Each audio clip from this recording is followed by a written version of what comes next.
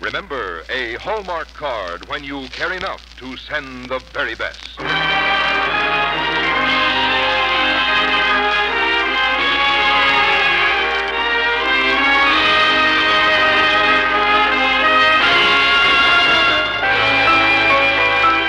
Tonight from Hollywood, the makers of Hallmark greeting cards bring you Van Heflin in Maxwell Anderson's Valley Forge on the Hallmark Playhouse.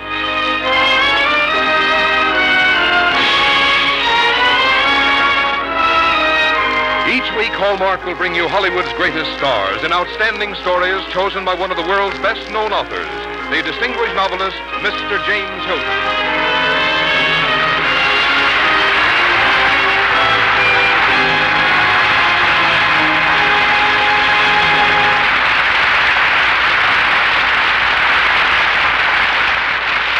Good evening, ladies and gentlemen. This is James Hilton. Tonight, the night of Washington's birthday, we are proud to present on our Hallmark Playhouse a radio dramatization of Maxwell Anderson's play Valley Forge. Maxwell Anderson, one of America's leading playwrights and the winner of a Pulitzer Award, has a genius for clothing the stirring events of history in poetic drama. And in Valley Forge, he takes as his theme those days of destiny when the future of America hung in the balance, and when everything depended on the heroism of American soldiers and the inspired leadership of their commander-in-chief, George Washington. Valley Forge is a great play by a great playwright, and, I might add, we have a great actor to play the leading role tonight, Van Heflin. And now a word about Hallmark cards from Frank Goss, before we begin the first act of Maxwell Anderson's Valley Forge. May we remind you once again that for every occasion important to your friends and loved ones, there are Hallmark cards to carry your thoughts across the miles, across the years, or merely across the way. A Hallmark card says what you want to say, just the way you want to say it. And that identifying Hallmark on the back says that you cared enough to send the very best. Now, Hallmark Playhouse presenting Maxwell Anderson's Valley Forge, starring Van Heflin.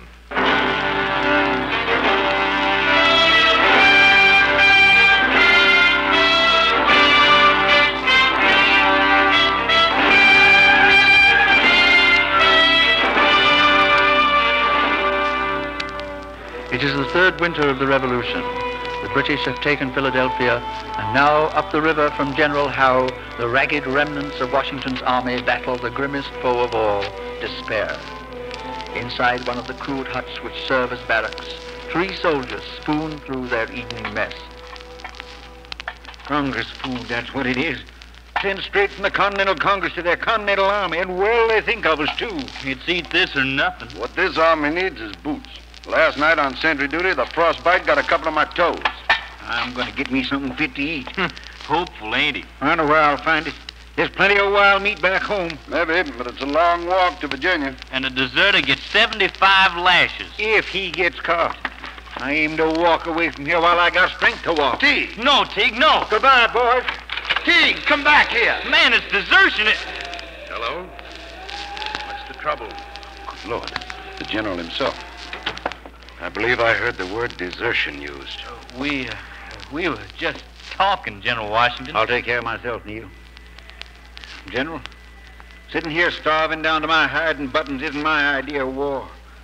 What's the harm, sir, letting us that can't be fed go home for the winter? I could shoot me some wild meat, and when spring comes, I'll be back to fight again. What is your name? Teague, sir. Well, Master Teague, you're quite right from your own angle. But this you should know. If General Howe discovers how many have already deserted, how many are sick and out of munitions, he'll come out of Philadelphia and wring our necks one by one.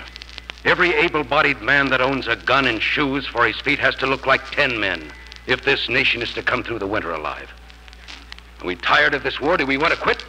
No. I'll tell you why I'm here and why it seems to me worthwhile to stick with it while our guns rust out for lack of powder and men die around me for lack of food and medicine. What I fight for is a dream, something that's never been on this earth and never will exist unless we make it and put it there. The right of free-born men to govern themselves in their own way. It's for you to decide, Master Teague. If we lose you, if you've lost interest in this cause of yours, we've lost our war, and the men we've left dying on our battlefields died for nothing whatever. For a dream that came too early. General Washington, Yes. I'm sorry this happened, sir. I guess I can stand an empty belly a while longer.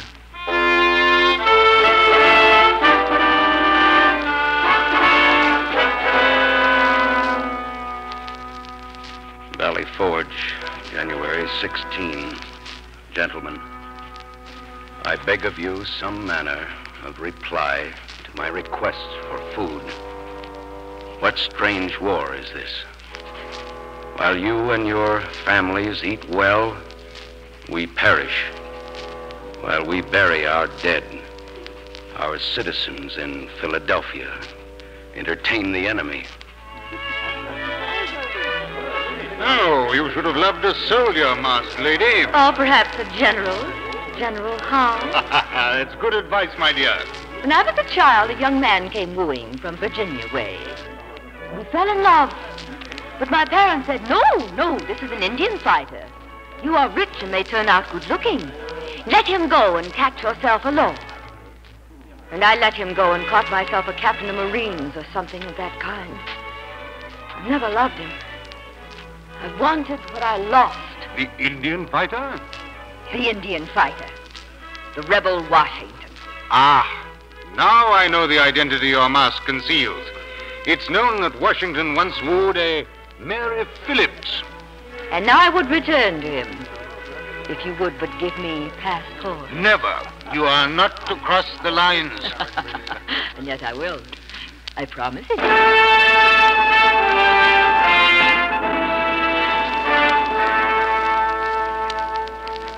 I am aware, sirs, that my name no longer finds favor with the Continental Congress. General Gates wins the victories these days. And General Conway here in my own camp conspires to replace me. It seems my only friend is a foreigner, the Marquis de Lafayette. Major Andre. General Hahn. Bad news comes tonight. The French alliance will be made with the colonies. Oh, too bad. This will give Washington great encouragement. At the very moment you've won your war, to say it botched. There's still hope. If Washington can be convinced that the French will not help. Now he knows. Not yet. We've taken the ship that brought his letters. If I can but reach him before he learns the truth. He might surrender, yes. But how's it to be done? Part by cunning, but more by the innocence of love. Excuse me, Major. I would dance this minuet with a certain lady.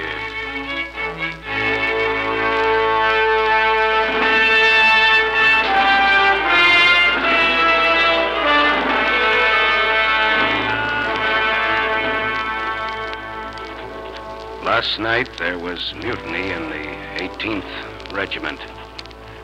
This will happen again and spread.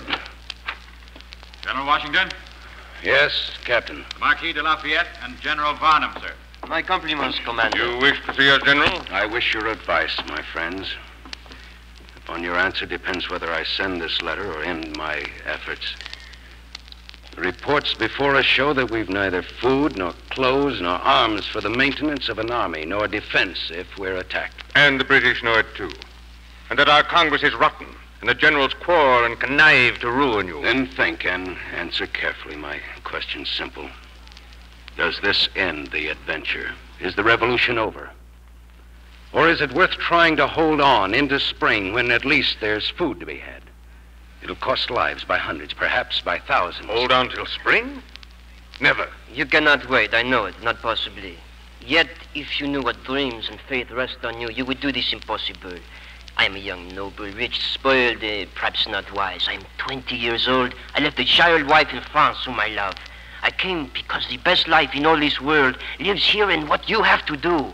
And what is your advice? This world you have cut from the wilderness is a new world, a brighter world than was ever known on this star we inhabit. Each man is a king and walks like a king. You will find this not easy to throw away. This dream of yours in the name of Washington mean much to France.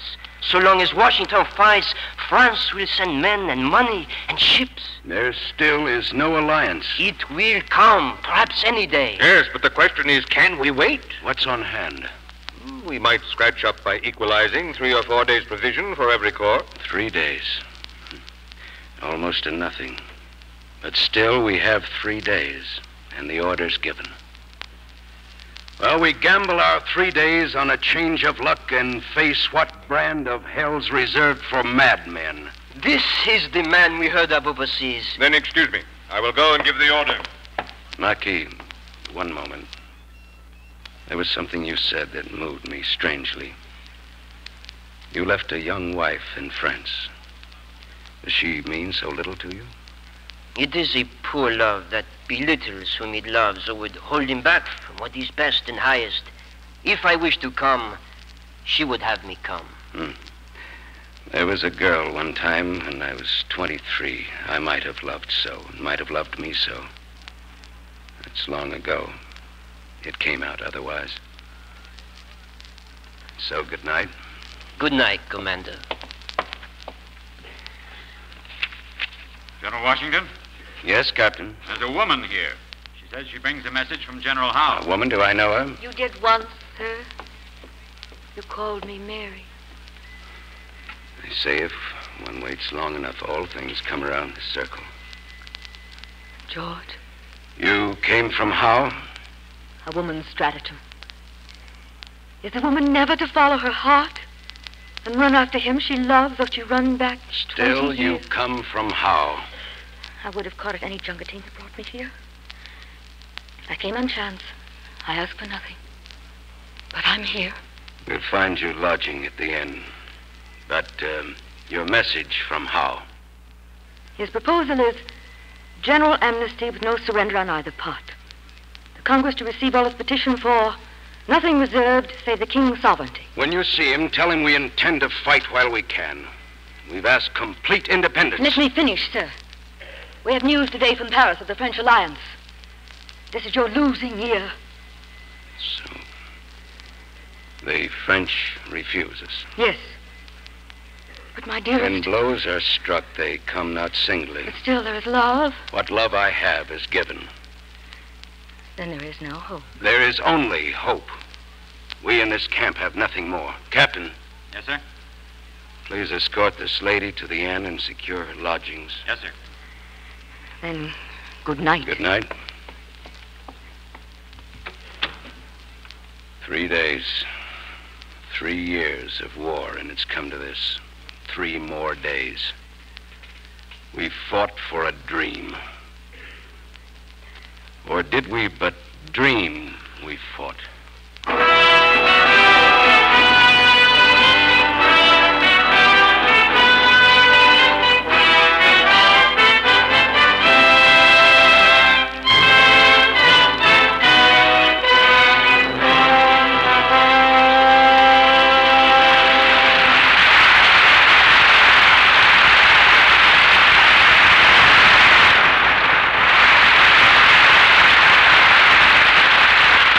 In just a moment, we'll return to the second act of Valley Forge, starring Van Heflin. A kindness not expressed is a kindness lost forever.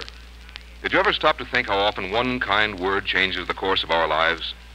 For instance, it was a kind note to a sick girl who had written a book, but whom he had never met, that started the greatest romance the world has ever known, and gave to all the generations that followed poetry that sings of that love. Yes, it was Robert Browning who sent a friendly greeting to Elizabeth Barrett on the publication of her book. And you know the rest of the story. But how often we let these gracious golden thoughts slip right through our minds. We all have moments when we'd like to say thank you or give our kind thoughts expression in some manner. Perhaps we are too rushed to write many letters, especially these busy days, but we can still keep in touch with our loved ones and friends. And the thought alone means so much so often if we give it action. You can, with a Hallmark card. You'll find there's a Hallmark card to say what you want to say, the way you want to say it. That way your kind thoughts can live forever in someone's heart. And remember that distinguished hallmark on the back adds meaning. It says you cared enough to send the very best. Now back to James Hilton in the second act of Valley Forge, starring Van Heflin.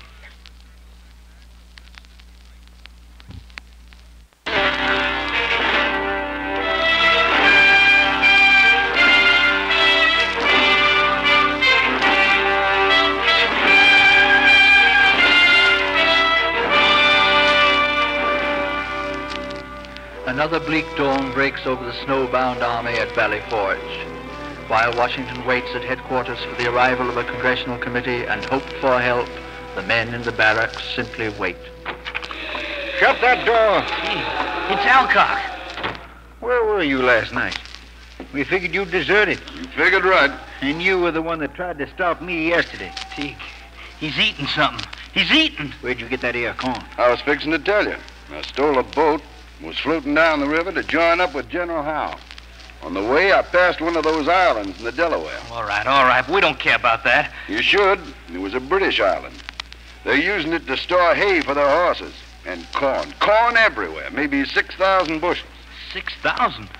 But the redcoats. Oh, they got a few sentries guarding it. One of them challenged me. He's dead now. And you came back just to tell us? We're friends, ain't we? If we go, it's desertion. And if you stay here, it's starvation. All right. Let's spread the word. Let's tell the boys there's 6,000 bushels of corn pone to be had for the price of a little shooting.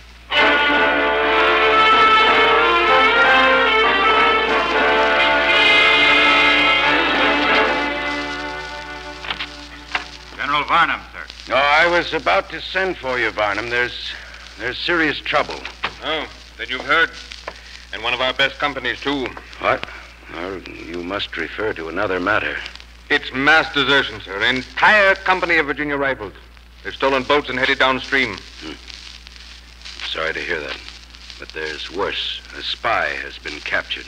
The woman who came last night from Howe? No, she came honorably and openly. This spy was captured with a certain letter. Here. You read it. Sir? Yes, Captain? Master Harvey from the Continental Congress. Oh, then Betty Minter. And General Varnum, another time for this letter. Find me General Conway. I wish him here at once. I shall tell him. General Washington? You are most welcome, Master Harvey. It's long indeed since I've exchanged ideas with Congress or its committees. And this is the committee of one. My companion took ill on the road. But still a committee. It'll hearten the troops to learn that they are not forgotten. If there are troops to hearten, I saw very few. Which brings us directly to the problem. An army cannot be held together on air. The past 3 months I have begged your Congress to appoint a quartermaster, and still there is none. That is the reason for my coming, sir. General Conway is to be appointed. Conway? He is not to your liking. If it's to be Conway, I'll resign. You run things with a high hand, General Washington. Congress has yet some power over the military. You forget, sir, your star is setting. You lost at Brandywine and Germantown. I lost, yes. Because first I must write 1,000 letters to 1,000 fools begging for the men, the arms, the food, the chance to get there late. General Conway, sir. General Washington? Master Harvey? I see you know each other. Yes. General Conway, last night a British spy was taken. He bore a letter addressed to you. From General Howe. This is interesting. You tell a story well. It contained the terms which would be acceptable to the English crown if the Continental Army were willing to surrender. Sir, on my word, I know nothing of that. And I, sir, on my word, say that you do and am willing to bring it to trial. You'll be held for court-martial. Mr. Harvey, we shall need your word in this. It seems hardly wise to make a scandal for the good of the service, General For the Washington. good of the service. Look you, the evidence speaks here at the letter. Mr. Harvey, will you speak up for me, or must I speak for myself? This is most unfortunate. Master Harvey knows of this correspondence, and most of Congress. I was commissioned to angle for House You terms. were commissioned, you say? We must be practical, General. This war began to protect our trade, and now there is none. Under King George, at least there were some profits to be made. Sir, I should have supposed you'd notify me before negotiations were begun with the enemy. Well, there was thought of it, but you and your army have so much of the hothead in your composition. It was believed unwise to open the subject. Besides, there was always doubt what reply we'd get from the British, and it seemed best not to call off our dogs until we were sure we had no need for them. Your dogs, you say? And is this the reason supplies have been withheld and gone astray and all our calculations upset? To discourage us and call off your dogs. General Washington. Your dogs of war are yours no longer. All further negotiations with the British, I'll conduct them.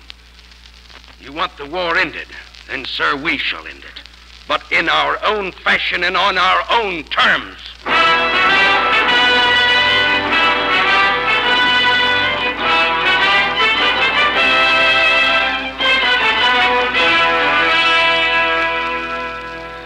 for me, sir? Your aide said it was most urgent. It is. I've written your passport and orders for an escort. But if I prefer to stay... George, what is it? I've been a gull. They've led me by a ring like a circus bear to frighten the children for them. Behind my back, they made their shabby deals, shilling for shilling, men's lives for copper pennies. Dear George. The revolution is sold out.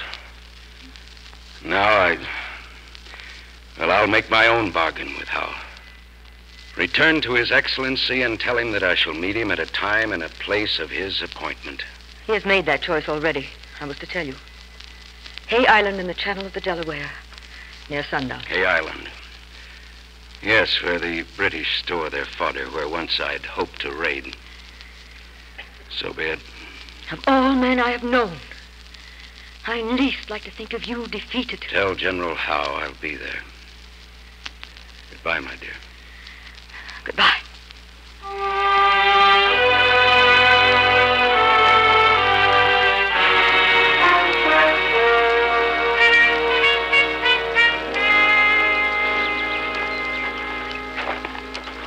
This should be the place. There's no other building on the island. Yes, a barn with a white flag flying. Who goes there? Generals Washington and Varnum of the Continental Army. Enter, gentlemen. General Washington, may I present General Howe? This is a strange war indeed that ends with the help of a woman. She came at my request, sir. I had heard that she was your friend and so might prevail to make you my friend. First, let it be understood that if a peace is arrived at, we gain all things for which we fought, save our independence. That is my offer. England wants you back. And Congress wishes it. So I have no choice. Listen, gunfire. Yeah, you're going to be all right, Neil. Don't bother with me, boys. I'm done for. General Washington, I thought this island was under an armistice. By Harry. Look, we got company. Generals and brigadiers. General Washington, these seem to be your men. My apologies, sir. It seems they do not know the meaning of armistice. Armistice? We've been raiding the British corn crib. You three, sir? A whole company of Virginians, sir. We carried most of 6,000 bushels of corn back to our line. Some killed, some wounded, like Neil here. But the food's ours. Good Lord. And I reported them as deserters. Tig, Alcock, hold me up. Here, boy. Tell General Washington. Tell him. Can't breathe, sir. No, he's dying. General Washington, I suggest we One proceed. moment, please. Boy, I'm General Washington. Sir, we're going to win, ain't we? We got the food now. Lad, things have gone too far. I was afraid to die, sir, but not now. There'll be free men and a free land and no more kings. I loved you, sir, and our country. That's enough to die for. Free men in a free land. General Washington, Yes. I heard what this lad said dying, and I'll betray you no further. The French alliance has been signed with the colony. What? But I was told... Letters came yesterday. They were captured by the British. I was sent to make a dupe of you. General Howe. Never trust a woman, sir. At least, not a woman in love. This changes matters. Our war goes on. But you've lost your Congress used for peace. Yes, by all rules of the game, we're beaten. Let our merchants submit if they will, but this ragtag which I call my army will fight on. For we're followers of a dream. A dream that men shall bear no burden save their own choosing, shall walk upright, doff a hat to none, and choose their gods. It's destined to win, this dream. Even if we should fail, it is destined to win. Then there's no point in talking further. Goodbye, gentlemen.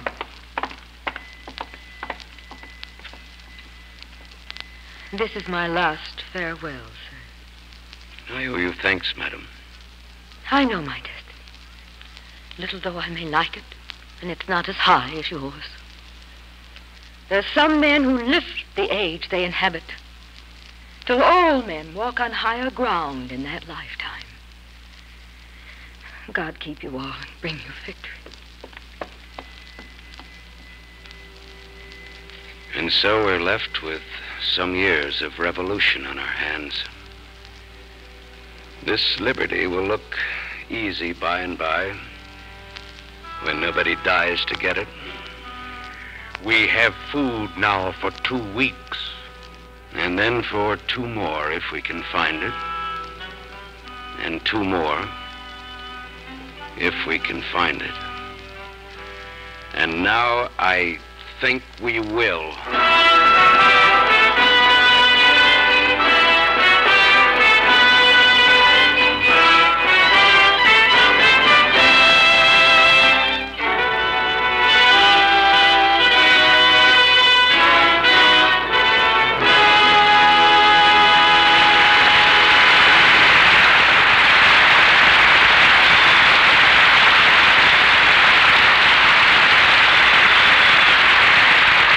Van Heflin and James Hilton will return in a moment. Whenever you buy a greeting card, you're not only thinking of someone else, you're actually buying for others. You are selecting with someone else in mind. And to that someone else, the card you select represents you, your thoughtfulness in sending it, your good taste in selecting it. Knowing this, the makers of Hallmark cards make it easy for you to find a Hallmark card that says what you want to say, the way you want to say it. Whether it's a birthday, an anniversary, a wedding, a going away, a get well, or a please write soon, you'll find there's a Hallmark card to fit the occasion and the person you're sending it to. Is it any wonder, then, that people of good taste have a standard of comparison for greeting cards? When they buy a card, they look for Hallmark on the back. When they receive a card, they automatically turn it over to see if that familiar Hallmark is there. For that identifying Hallmark on the back says, in its own way, you cared enough to send the very best. Here again is James Hilton. You have made one of the tremendous characters of history live again for us, Van Heflin. Thank you for a vivid performance. Well, it's always an honor to appear on Hallmark Playhouse, Jimmy. And tonight's story, giving us a new insight into the fine character of George Washington, was particularly timely. Yes, it's the type of story we like to find for Hallmark Playhouse. A story about real people whose faith and courage inspired the lives of others. I think that explains why your program always makes one feel somehow the richer for having heard it. And Hallmark cards have that effect, too. They express such friendliness and sincerity. I'm always delighted to receive them, and I always look forward to Hallmark Playhouse. Jimmy, what have you selected for next week? Next week, Van, we shall bring you a swashbuckling story by one of America's best-loved authors when we present Booth Tarkington's Monsieur Beaucaire. And for our star, we are delighted to have Douglas Fairbanks, Jr. Our Hallmark Playhouse is every Thursday. Our director-producer is Bill Gay. Our music is composed and conducted by Lynn Murray. And tonight's story was adapted by Leonard Sinclair. Until next Thursday, then, this is James Hilton saying good night.